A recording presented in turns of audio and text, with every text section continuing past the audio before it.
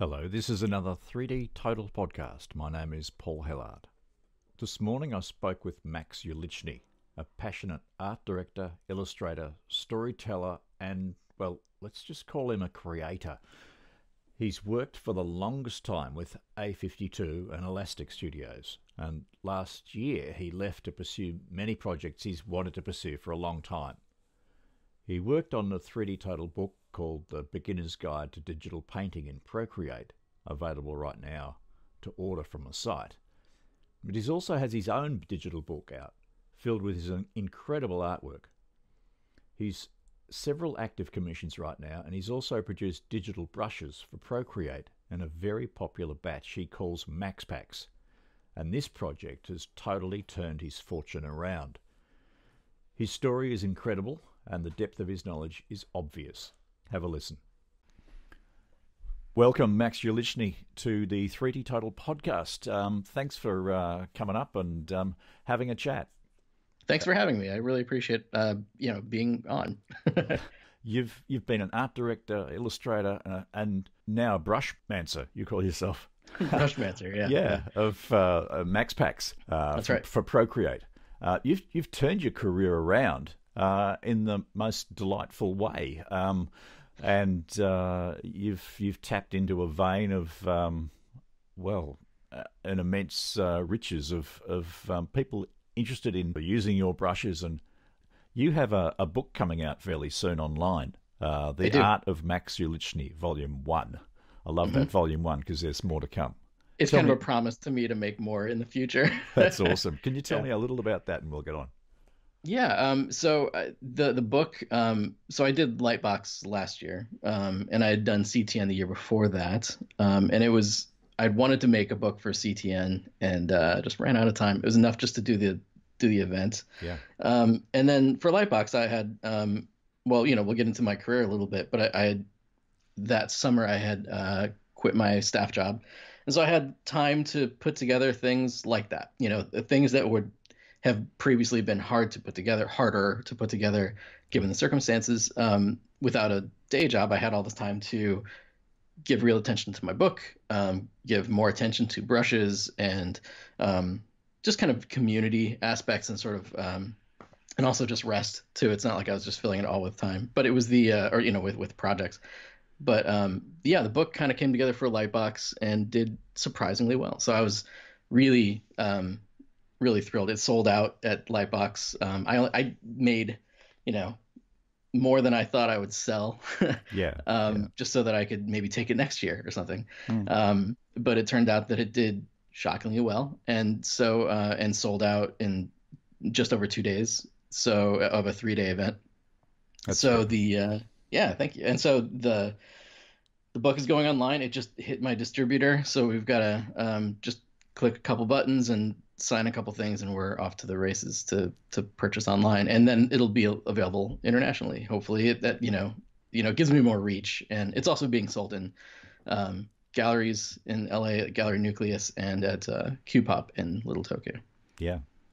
Tell me, when you say international distribution, have you translated some of it, or is that necessary? Or it's basically just all pictures, with the exception of a bio at the end. I kind of wanted this to be, part of it is it's self-published, so it's not as if I'm trying to do tutorials or anything else like that in this. I have video tutorials coming out soon, so I was like, it seems silly to put too much of that in this book, and it was also a matter of time. It's a matter of getting things printed, and it's my first book, so it probably took me longer than it needed to. Sure.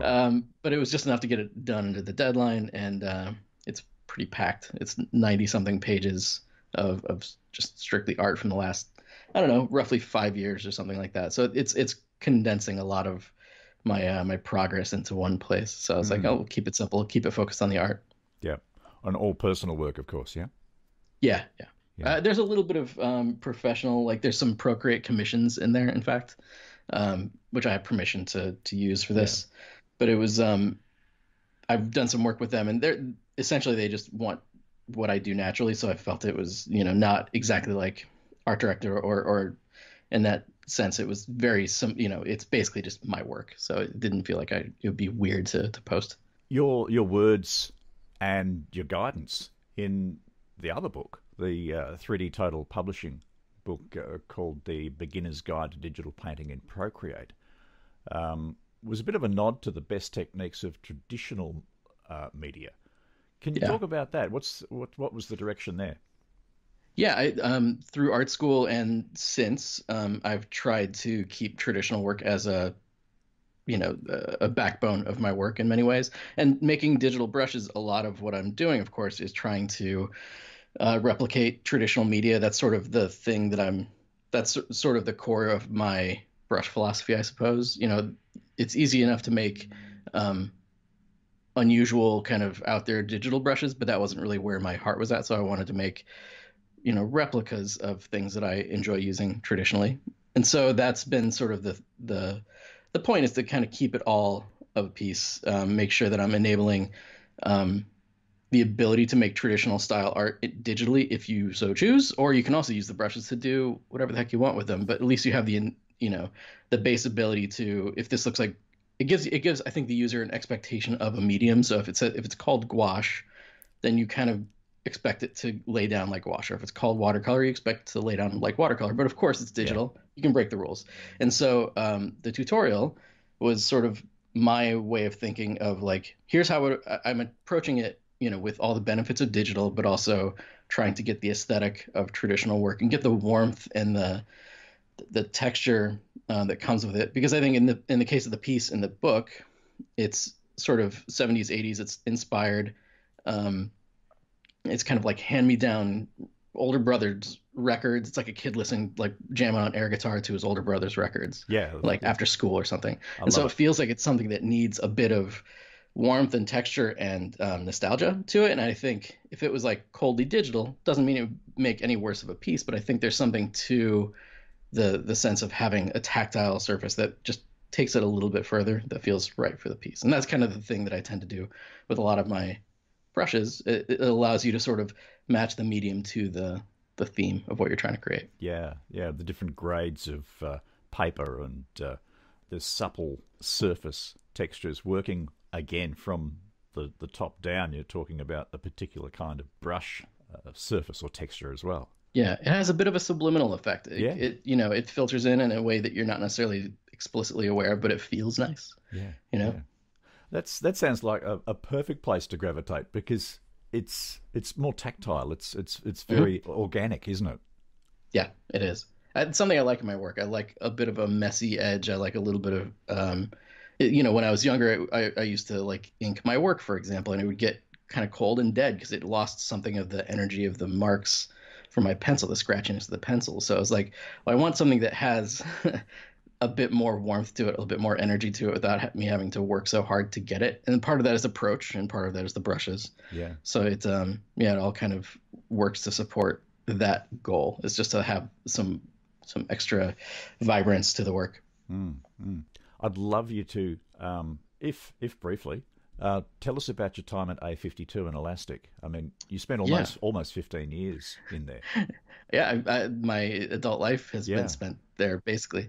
I went there straight out of school. I grew up in Ohio. I interned at ad agencies in Ohio since I was 16 to 23. And so in commercial, like having an advertising background helped me find work. It felt like it wasn't a huge, complete leap of industry to come to LA and land in CG. That was the goal, was to do visual effects. And growing up, I always wanted to do like, monster makeup and special effects and things like that, really affected by movies like Jurassic Park and all the great practical effect movies and stuff that, that's right. As well, leading up to that. Anyway, so coming out to LA, I was like, this feels like a great stepping stone. Like this is little did I know the stepping stone would be a career. But at the time, it was like, this feels like I have some anchor to this because of advertising.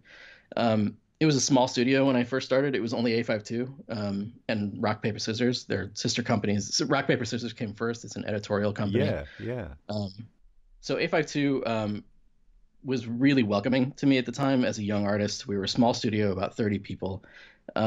And it meant I got to really get my hands dirty in a lot of different aspects of creation. And I really enjoyed that. in my mind, when I left school, I wanted to be an animator, and what I ended up doing was very different. And that was because mentors like Andy Hall at A52, and he's still at Elastic. Mm. We spun off Elastic because we were doing extra creative work, and we were directing, and we were doing all these more art directed kind of, artistic pieces that didn't quite fit the mold of a visual effects company. Okay.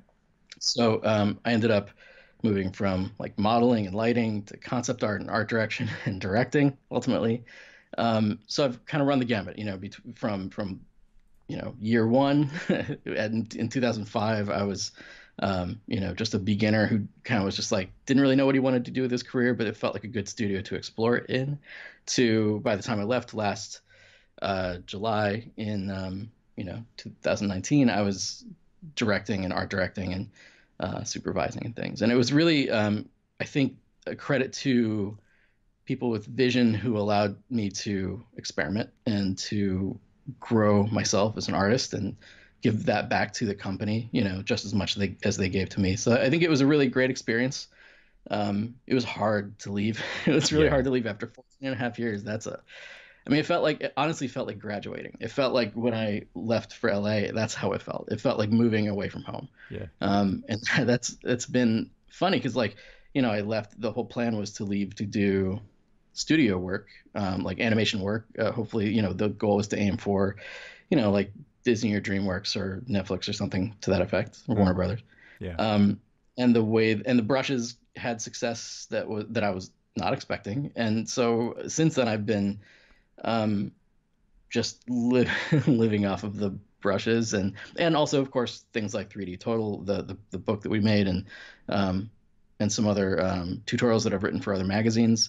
That's been sort of, I've been able to take on projects with that kind of time. That's been really exciting, and it's been refreshing. After 14 and a half years at a studio, you kind of need a little bit of difference just to feel like you're still growing. And also, it wasn't the easiest job. Just as any visual effects job isn't easiest. It tends to be an industry that requires a lot from its people, and so it's been nice to have a bit of a break and a little bit of space to be a better rounded person and not give it all to work. Yeah, and just get a little bit more oxygen into your brain so you can become more creative, which is the goal in the end for everyone. Yeah, it gives you a little bit of time to travel and learn, and just change the channel, get a little space, learn to cook, and just kind of just do some of the things it's hard to find the time to do otherwise. That's awesome. Tell me, okay, you're still working in the commercial industry every now and again. You do still get commissions elsewhere, and I see you're mixing your work, as you said, editorial. You're doing various jobs in various sectors.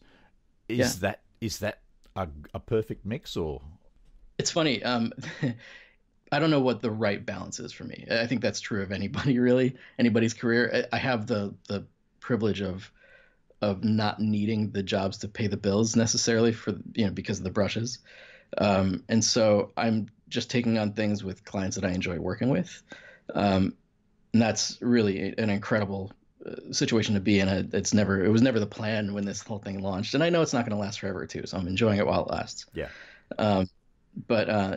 So I think I'd like to still be involved creatively with different people. I want to collaborate. I want to learn. I want to be in the room with artists and do fun things. And it kind of depends on what the project is. For example, I just had an interview with Netflix that went well, and hopefully it'd be interesting to collaborate with them. So I'd love to, I think shorter bookings for now at least feel good. After 14 and a half years, I'm not ready for a long-term project, I think. If the right one comes along, we'll see, and I'll definitely consider it. There are certainly a few clients who could come say hi, and I'd probably drop everything to work with them. I've been working with Procreate, and they're lovely to work with. And of course, we have a strong relationship. They're just kind of, friendly. We love to work with each other. So that's been really fantastic. Like, they flew me down to Tasmania to come see them and to live stream with them and stuff. And met them at Lightbox last year, and it's like friends you never knew you had until you meet them, and you're like, oh, we're cool, right? This is great. So it's nice to work with them, and different publications. It's been really fun. It's been a good balance where I get to you know get a little outside influence, a little bit of projects that I wouldn't normally do for myself, but Sure. mix it up and still get to work with people. Tell me, tell me a bit more about Savage Interactive down in Hobart, the Mhm. bottom of Australia. They're the Australia's best kept secret in the tech Yeah, world. They yeah, developed Procreate for those listening, and I spoke with Georgie and have linked up with James Cooter, the yeah. CEO. Tell me about them, and since you've been down there, uh, tell us about their kit. Oh man, their facilities are amazing. I swear they're one of the most interesting companies I've ever come in contact with in some ways. Just the people are absolutely lovely. I think most of them are locals, or well, I mean, certainly they have to live in Tasmania. It's not exactly an easy commute otherwise. Mm, mm. But I think many of them are native Tasmanians. I think I think it seems to be like just one of those beautiful situations. And they could obviously speak to this better than I could, but I think just the people that they have there are all so warm, so lovely. And I think you can see it in the product. I think Procreate is just one of those few programs where it just feels really clever and streamlined in a way that you just don't see often. And I think that's a credit to a small, tight, like really collaborative team who seem to just enjoy working with each other. The spirit of the place is just like really, I don't know, excited to do what they're doing. They seem to really be very proud of the product they're making. And man, they respond so well to the community. Um, and just the thing of just like flying people down just to live stream because they can is so welcoming and generous because you could do digital live streams too, and I've done that with them as well. Yeah.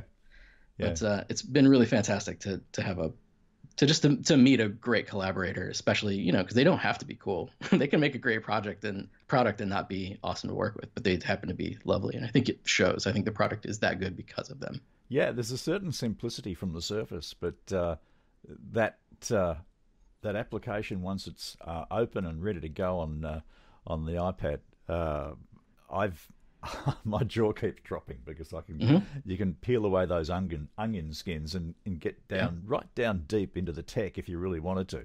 yeah.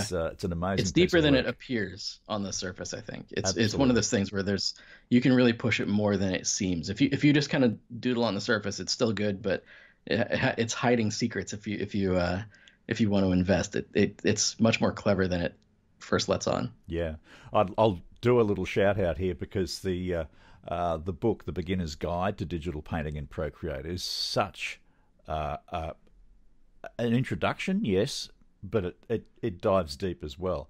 Hmm. They've got 5 or 6 artists looking at the use of Procreate on the iPad from different angles, from different areas, colors, composition. Your run through looking at the work in the traditional media with composition and your talk about character motivations and storytellings goes a little bit deeper again on the other side. Hmm. Now, talking of going a little deeper, I want to direct this into how you develop your brushes because when you're devising a new brush, do you focus on the effect on the tip of the canvas and work back from there, or do you build it from the back, so to speak, like in code? Do you think technical, or do you stay artistic? I think my philosophy, it's funny. It comes from, I think a lot of my skill in brush making comes from reverse engineering reality for CG in Yeah, some ways. yeah, You know, you're kind of, it is reverse engineering. I want this kind of mark, or in the case of like CG, you're like, I need to make a photoreal car, and you have to like work back from all the choices that come from that. First, you have to, get a car model, and then you have to, put the right materials on it and uh huh, find the lighting for it and that kind of thing. In this case, it's, I want this kind of mark, and I have a bit of a kind of a simplified tutorial of brush making in the book, mm-hmm. um, and it's more about that's kind of more of a top-down approach. But behind the scenes, what I'm thinking of is I want kind of a scratchy mark that has visible bristles because that gives you energy, and this character is moving, so I want a little bit of looseness and I Yep, want a little bit of scratchiness and bristliness just to give it a little bit of like transparency between marks and it's and that gives you that sort of nostalgic texture, which I liked. Yeah. And so in this case, it was like, okay, so that means I need to work these dials backwards to achieve something that, you know, like when you tilt the brush, it kind of does a dry brush effect, right? Uh-huh. So you can get an effect where it's just like you would expect intuitively in a real brush. So hopefully those kinds of things are what I'm, you want to be able to kind of understand a brush very quickly when you pick it up. And there's sort of just a feel to that. And I think that's sort of an experience thing to an extent. But, the effect is that like I'm looking at some of my favorite like gouache painters or something like that. Mm. And then I'm trying to find, okay, I want that type of mark and I want the brush to do as much as it can do. I don't want to just have to switch brushes for every different kind of mark I want to get a variety of marks from one brush if possible. Yeah. So that's kind of the overall goal mostly, Yeah. So I tend to follow a lot of traditional artists in order to get ideas for the kinds of things that I need. Yeah. Mm. Yeah.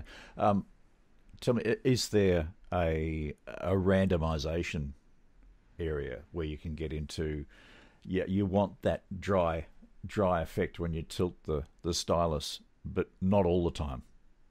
Is that? It I think you would just choose not to tilt in those cases. I try to it also Yeah. depends on the marks that I'm or on the paper grains that I'm using. Sometimes they do add a bit of chaos to the process, so it's not just if you always tilt the same way, you'll always get the same effect. Because Mm. like especially if you're hatching on a pencil or doing repetitive marks for whatever reason, you don't want each one to look digitally perfect. And Mm. so there are some little tricks you can do to get something more natural looking. And it is honestly just fiddling with dials. It's so unsexy. It's so just very like analytical and nerdy and testing. It's just a ton of like experimenting and testing and branching off experiments to say, oh, this is cool, but it's not quite what I was going for, and then branch off to make another brush that hopefully that gets closer. The more you branch off, maybe you've made 5 brushes in the meantime that are like that's usable, or it can be tweaked to make something better than it was. But it's kind of a weird blind process. It's very much like feeling around in the dark until you find something and you're like, okay, that's it. That's what I was trying to make. Yeah, and then from Yeah. then on, it can be directable. Yeah. Yeah. Yeah, and the more experience I have, the more direct it is. But still like especially these watercolor brushes that I just made, man, that's a very hard watercolor means so many different things to so many different people, and it's hard to really know what they're thinking of when they say watercolor, Mm. and so I was polling watercolorists and artists who do this frequently, and everybody has a different kind of idea in their head because they use it differently. Yeah. Um, and so like that was a big challenge, but I learned a lot in the process of that one. So There's hopefully I can apply that in the future. my parents work with watercolor, Hmm. and months ago, looking at them work, they'd work with gravity. Obviously, if you Yeah. put a certain amount of water in the brush, and the effect would be exactly what they wanted to come out on the canvas. But how do you do that digitally? I think in the case of the brushes, it's funny that the biggest difference between digital watercolors, at least in Procreate, Hmm. if you look at things like Adobe Fresco, that has like a live wet Yeah. paint engine in it, which is very interesting. I think, personally speaking, I think it's a cool piece of tech that doesn't quite match the end result of watercolor, but it does some of the middle action of watercolor, which is very cool, and it is something that is impressive. But for my sake, without having that in Procreate, I'm a Procreate brush maker because I choose to use Procreate Yeah. the most, and so because that's always there. If you want to use their engine, go ahead and use their brushes. It's there for you. But in my case, I wanted watercolors in Procreate, and so um, I'm sort of with the act of gravity or the act of bleeding. I have to try to get that in. That's like an evolution of a mark in watercolor, right? That's The right. way watercolor is, it's kind of unexpected. You have to Mm. sort of you put a mark down and you watch it evolve. Hmm. In the case of me, I'm trying to get to the end point first. So I'm trying to get to the end result. Instead of like watercoloring, you're painting A and getting B. In my case, I'm trying to paint B directly, Yeah. more or less, Yeah. which is a different way of thinking. And so it does take some understanding of real watercolor to get a realistic effect because you're still layering, you're still doing some of these things, but then you're also kind of cheating because you can't do the wet blending. So you have to like sort of plan maybe a step or two ahead and say, okay, I'm going to put this mark down knowing that I have to then like lock the alpha and then paint a different color in to get a two-color bleed. Yeah. And so the idea isn't to put down red on one side and put down blue on the other and let them blend like you would with real watercolor. You're going to maybe just throw down the red, lock the alpha, and then, paint blue on the other side, and you get the same effect. Yeah. You get something that's 99% similar, and it's like, but it's completely controllable. It's not going to move. It's not going to do unexpected things, and you don't have to keep undoing and redoing. So to me, it's kind of the best of both worlds. You get to make the mark that you expect, and it's not going to drift off where you didn't want it to, or things like that. So I think, it's the best thing you can do in Procreate, I think. And I think the response seems to agree. So I hope people have been happy with the brushes. Yeah, yeah. I mean, a wet blend is almost like a digital directable gradient, where that final result. Talking of colours, where's that connection setting in the brush where the tip of the brush meets the colour requests in the application? There's color dynamics in the new Procreate brush engine, so I have some control over things like, what would you call it? It's kind of hue and value variation, or sometimes, and you can do like two color brushes. So that said, that red and blue example, you can actually paint red and, if you make a kind of a foreground and a background color, or primary, secondary color, you can pick those two colors and use pressure to blend between them. It works pretty well. Yeah. And I've used it on occasion to great effect. It's not my go-to brush, but it's a fun thing to, wash a background with, or, for kind of a good special effect. It's a fun little trick. Yeah, yeah. Now that's a perfect segue, because you have a lot of brushes. Can you describe? I do have a lot now. Can you describe your favorite?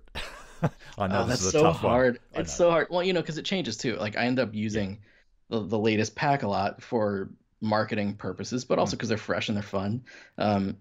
It's funny. I don't have go-to brushes because of that. I don't have like, this is my one brush, but I would say like of my inkers, like kind of ink brushes, there's like an ink, a liner and a fountain pen in the new watercolor pack that I'm really fond of. The liner is kind of my version of a Shiyun Kim inker. Okay. Or, you can kind of use both of them that way, but it's a little toothy. That's a very popular Photoshop brush that's out there. And of course, you can import Photoshop brushes too in Procreate. I don't know why I'm promoting that. I want you to buy my brushes. But it's a popular brush, but I think I can recognize it a mile away. It's a good one, but it looks kind of digital. And so I wanted my own version that was a little bit more natural, a little bit less recognizable. So that was my goal with the liner, was to get something kind of similar to that. Yeah. So that kind of breaks up when you put light pressure on, and it just looks delicate in a way that his brush does. But it's its own thing entirely, but it has that kind of spirit behind it. Sure. And then there's a toothy inker from my comics pack that I'm really fond of, that I keep going back to, that feels like a kind of a pocket brush, like a Pentel pocket brush. That comics pack was sort of me recreating my toolkit from my sketchbook.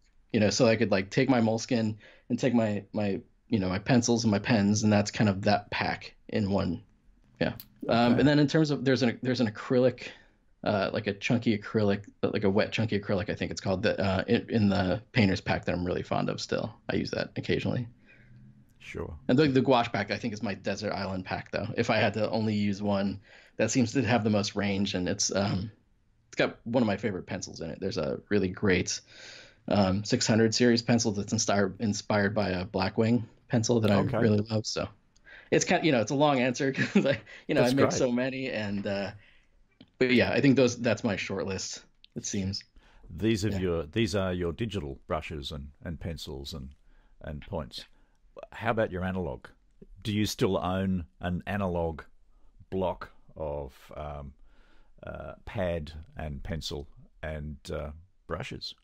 I do. It's funny. I don't use it as much as I'd like. I still love them, but there's a sense that I should be working with my product to sell my product, and it's a funny bit of calculus. It's also that like I enjoy my brushes. I use them and I make them because I love them. But I usually work in a Moleskine. I think it's 4x6 or whatever the kind of medium standard size is.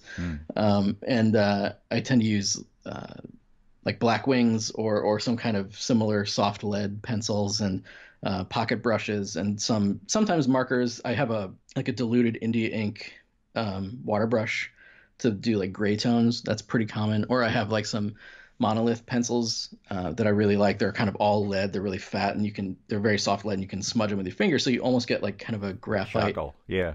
Yeah, or excuse me, almost like a charcoal effect. Yeah, Mm. that's right. So that's really fun. Yeah. Something I just picked up actually in Hobart is it's what is it? Art graph. It's Yep. water soluble graphite, which is really fun. So it almost lays down like a gray tone ink, but you Yeah. can erase it and smudge it around a little bit. I love But it that. goes down kind of like a really grainy watercolor effect. It's interesting. It's unlike anything I've used before, but I've been having fun with that. What's your advice for those of us who have to work from home for those virus reasons? Not that you would have it, but just to keep away from it. What Sure. sort of advice? What sort of advice would you give to our entire industry working from home? Because there are a lot of us obviously now listening. Yeah. Well, even with virus aside, I think there's a lot of people making, comics or illustrations and things, freelance work from home. It's kind of a new thing for me, honestly, and it's taken some getting used to for myself. The One of the things that I made sure to do is establish a routine as much as possible, and I'm not always great at it, and I can always improve, but I, make sure I'm like I get up at the same time I used to, basically for my staff job. So I set an alarm every morning. I shower, get dressed, put shoes on, even just to like it makes me feel like I'm in work mode, and I'm not just lazing around in my pajamas or whatever. And so it feels like I'm in my best shape to work, and it kind of focuses my mind. I'm trying to eat at the same time as I'm trying to do that kind of thing, and that structure has been important to me. I think it's really easy when I would take a break, like take a vacation while I was working my staff job. I would frequently kind of, not do much in my weekends and kind of forget to eat and just not really. And, you look up and it's 2 and you haven't done anything with the day. And it's like this time I'm trying to really be mindful of my time and make the most of a precious resource. This is opportunity cost. The time that we have is time that we could be making art or doing something productive that's, counter to art, that makes us feel healthier mentally in more well-rounded ways as well. So like I've been trying to cook more. I've been learning how to make cocktails, because that's kind of a fun thing you can do for yourself in the middle of the day, as long as you're not abusing it and not getting any work done, of course. Of course. But it's been fun, like diving into a little subculture and learning some new techniques, and that's been really exciting for me. So I think, everything in moderation. You want to make sure that you're still focused on your work, of course, but like if you can kind of make it feel special, I think that's cool too. So I've been also going to the gym, and trying to just be a well-rounded person, and I think that structure has helped me to not just like go down a spiral of sort of self-serving, just doodling for no reason, or just whiling away the day without focus. Of course, things like the gym, or social activities are tricky at the explicit moment we're in right now with the virus. So we'll see how that goes. But yeah, one thing at a time. We can at least do the things we can control, and at least sort of act like we're still in control of our days, and get dressed and do some work. Are you thinking along the lines, perhaps in the future, I'm not sure, for these brushes to be used in Mari, the 3D paint and texture tool from Foundry, Oh, interesting. into that 3D realm of painting textures or painting anything? That would be very interesting. I'll be honest, it's not something that I'd really considered before. I've painted in 3D to an extent, Yeah. or done like 2.5D animated pieces. Mm. I think a lot of the better tools for that were coming around as I was more in the art directing space, and less like the artist on the box making the actual art, or actually spending all my day on the computer. So a lot of it is concept art, and then leading the team and managing and taking my own shots and some of that stuff. But I'll be honest, like from a technical perspective or a software perspective, there are new tools coming around that I just never really spent significant time to learn to do real painting. And I, a little bit, like Substance was becoming popular as over the last few years at A52 and Elastic, as it is everywhere, and as they made their tool more suitable for proper CG production rather than just game work. But it's a really interesting, exciting tool in many ways. But it's also, I think some of the old tricks still work. Maybe I'm an old dog now, it seems. Yeah. But just like simple projections get the job done a lot of the time, and it's not that hard to fix things in Photoshop. And like project, bake, and retouch is kind of easy. And I think a lot of the time, young artists are attracted to new shiny tools that they're very sophisticated, but they don't have the basis for the old efficient, maybe slightly clunky but quicker ways, and so they kind of overcomplicate right off the bat because the tools are cool and they let you overcomplicate. But it's like, sometimes you can just throw a procedural thing on something and it works, or you can make kind of a funny network in like, we used to A52 Elastic was a Maya and Cinema Shop. Yeah. And I used Maya.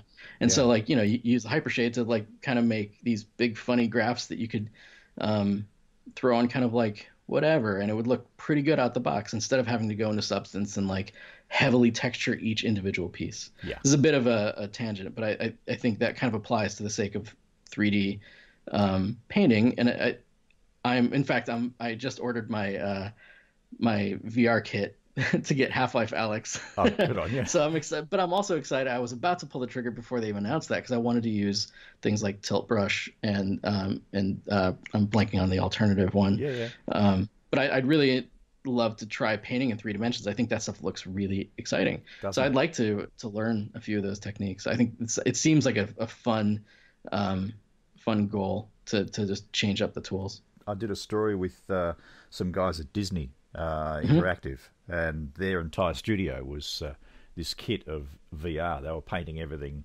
around them. It was phenomenal to watch. I think there's something really exciting for filmmaking, like cross-section of painting and filmmaking there that's really kind of thrilling and a little scary because it's like it's a frontier that nobody really quite understands yet, and I'm thrilled to see where that goes. It's like a cooking class, but visual. Yeah. You got things planned for the night? Are you going to have a lazy night in? At the moment, I'm trying. There's a character arena challenge put on by TM Wilson on Instagram. Oh, okay. He's a really talented character designer, and he's doing this. It's due tonight, in fact. There's it's like an imaginary fighting game like Smash Brothers or Street Fighter or something like that. And it's geared towards artists to create a fighter. And so I'm creating this insane. It sounds so stupid when I say it out loud, but it's like a Shaolin jazz trombonist fighter. Oh my god! Yeah, okay. So it's kind of silly and it's kind of cracking me up. So it's a way to kind of work the muscles and play with the craft, but also like have a laugh and participate in a little social art. That's challenge. Tremendous. That's also another leg to the living online thing. You're staying healthy, you're staying creative, and you're getting out. Sort of being social in whatever silly way this is. Yeah. Yeah. Good idea. Yeah. Okay then. I'll get on with my day and I'll leave you to it. But thanks again, Great. and I'll talk to you soon. Thank you very much, Paul. Bye bye.